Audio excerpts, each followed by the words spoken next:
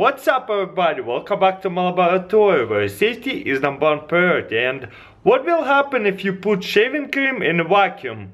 One way to find out. So I got here shaving cream, I'm gonna fill it up.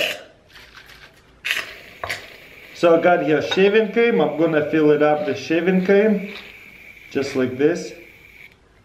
Boom. Then I'm going to grab the vacuum chamber and put it right on top of it. Now I'm going to turn it on and let's see what happens. Wow, look at this. Look at this shaving cream. This is insane. It's just filling up the full vacuum chamber. Whoa. Now I'm just gonna take the hose out and let the air come in.